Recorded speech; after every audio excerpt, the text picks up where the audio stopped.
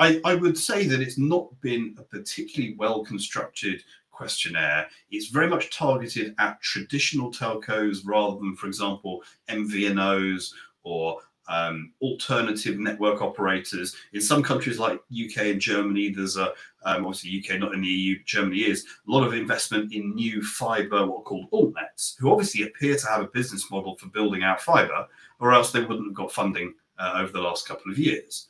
So I think that overall, yeah, it looks to me as if it's designed to come up with a big trawl of data. There might be something useful. How much of it is comparable between questionnaire respondents or over time is highly debatable.